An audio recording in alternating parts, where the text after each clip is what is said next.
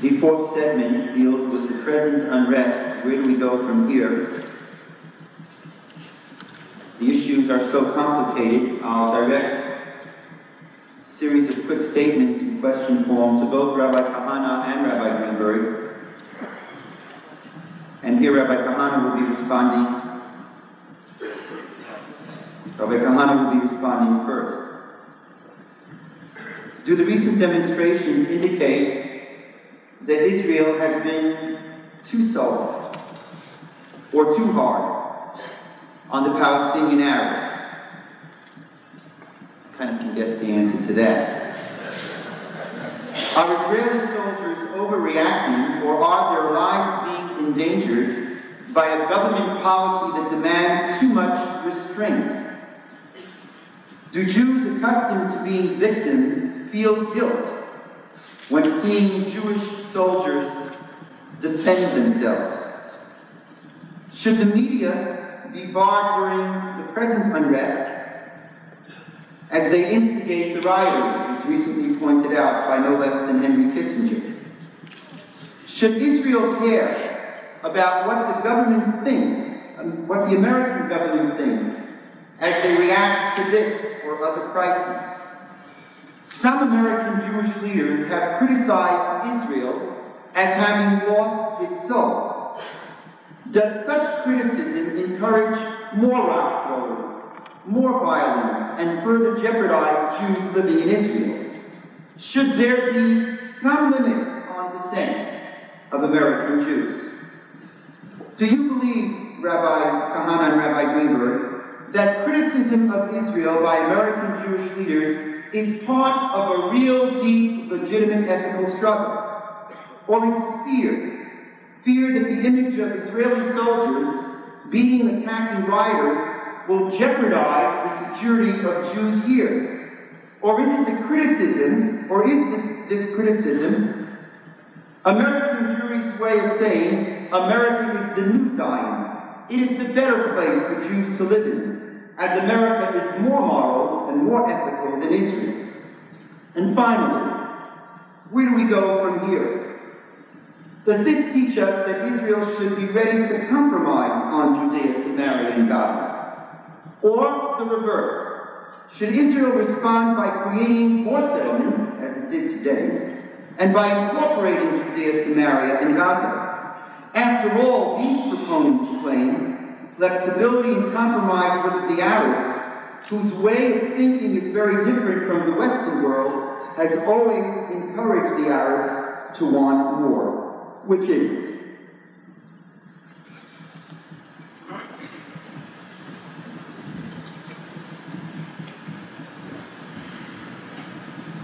I think the state of Israel has no policy. It doesn't know what it's doing. The riots began, they shot the Arabs, and the world protested, so they started to beat them up. The world protested, so they stopped beating them up, and they started to stall them. The world protested, and now apparently they're shooting them again. For years I've said, I don't want to beat Arabs. I don't want to shoot Arabs. I don't want to starve Arabs. Had we moved them out of the country 20 years ago, they would be alive and well in Jordan.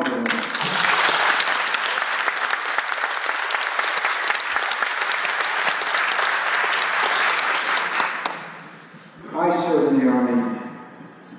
I know what the malls are. How easy it is for Rabbi Schindler to sit on his $200,000 a year annual salary and to babble about the Zionist. This is not my Zionist dream. This Zionist dream from Westchester. Woody Allen is appalled. If he knew how appalled we are at Woody Allen.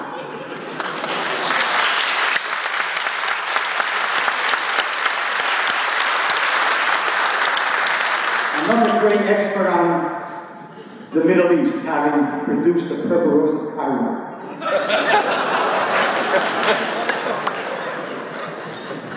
Rabbi Schindler, and Rabbi Herzberg, and Rina Hauser, and Theodore Mann, and the American Jewish Congress, and the American Jewish Committee, babbling about what Israel should do.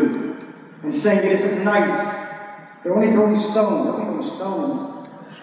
3 weeks ago, a delegation of Israelis was here, victims of Arab terror. Among them was the mother of Esther Khan. The shul, better yet, Shkoda. In the shul, Esther Khan was a 20-year-old young woman. She was driving through the Haria in our village. Stones were thrown. A stone hit her in the head and she died. The stone somehow missed its calling. It wasn't supposed to have killed her. Because stones don't kill. This past week, a settler, the Shalom Moskowitz, was hit in the head with a stone. He is critical. Even if he survives, he will not ever be anything more than a vegetable. What are we babbling about over here? Stone. And we have these insane orders. You can't shoot here, you can't shoot there, you can't shoot there. What are we talking about?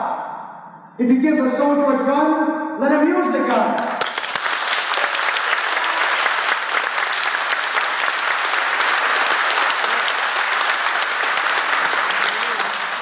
My answer is to throw them out.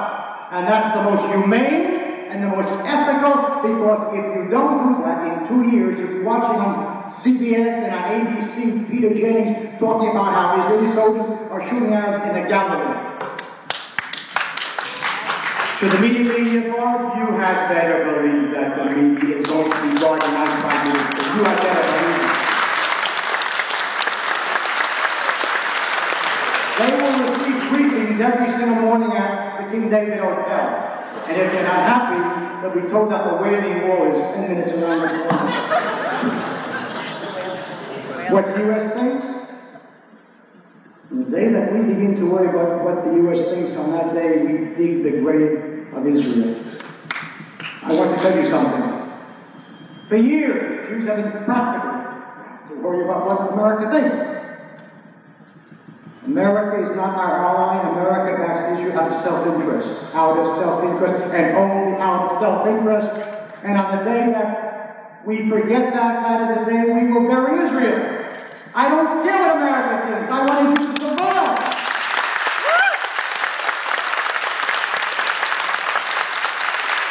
And consider a moment. We expelled 9 Arabs. 9 Arabs in the world went crazy. For the same money, we could have expelled 900 Arabs.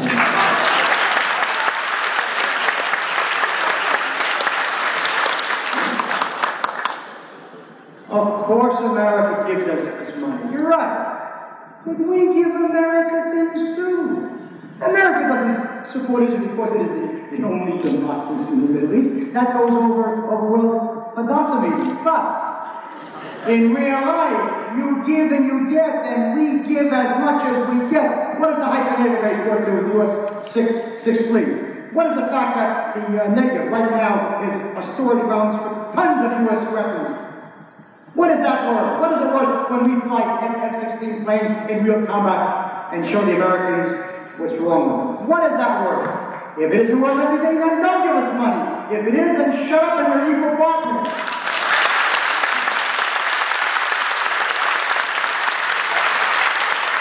The problem with American Jewish leaders is that they're schizophrenics. They are liberals, and they're also Jews. Sometimes that is a contradiction. And when it is, you had better believe that Alexander Schindler always will be the liberal. That is a tragedy. He should not be a Jewish leader.